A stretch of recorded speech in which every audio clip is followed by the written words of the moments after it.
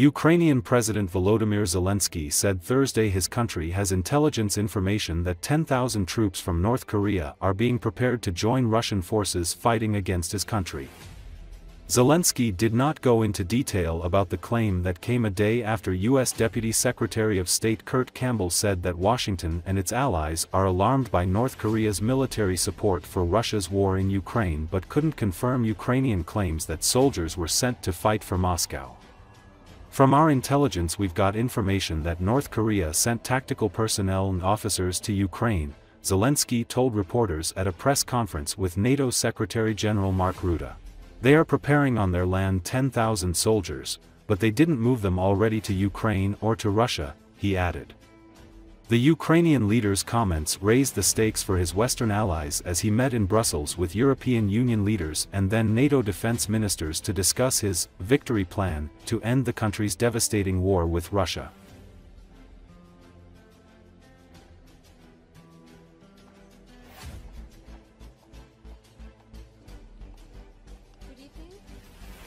Thank you for being here. We will now hear from the NATO Secretary-General and President Zelensky.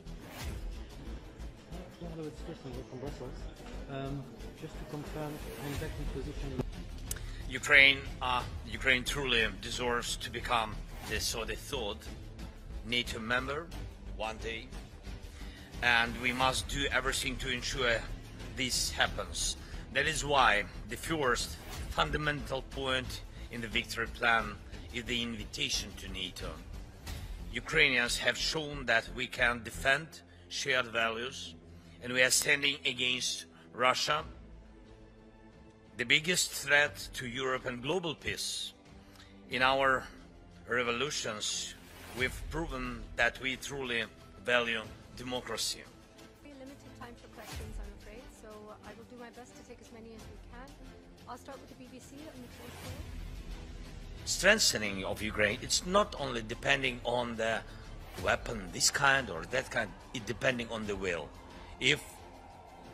If our partners will not lose their unity, we will not lose this strength. And we will not use that unity. We will not lose that unity. It's you so can count on important. that. And my message today to Vladimir Vladimirovich Putin is that if he thinks we will not. And today again is evidence. Look what the Australians have done, what the Germans are doing, what the US has done today. Again announcing almost $500 million in anti-missile defense systems. General, you mentioned that, and that has been mentioned before, that China is a decisive...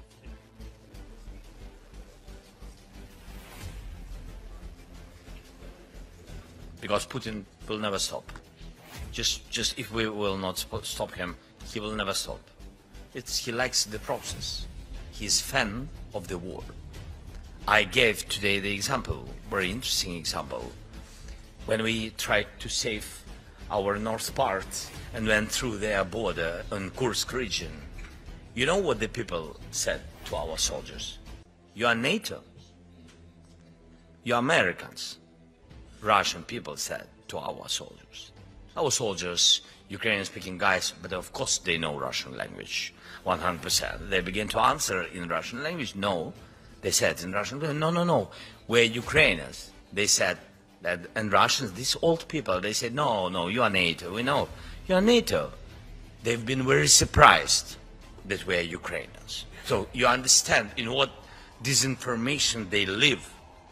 So Putin built such government, he took the rights of his people, and now he's moving to the death young people.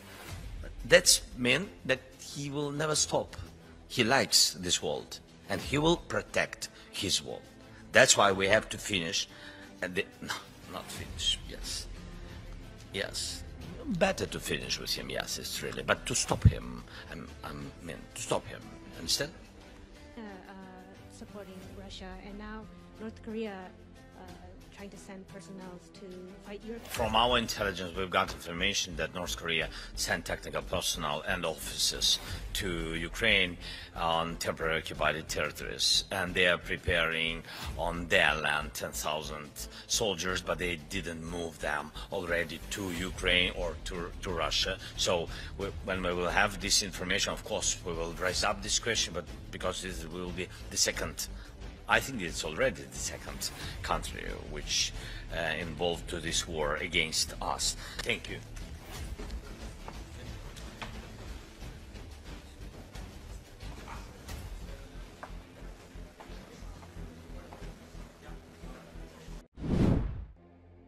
European Union leaders arrived at a summit in Brussels Thursday to seek ways to make the bloc a more hostile destination for migrants and asylum seekers following a recent surge in support for the extreme right.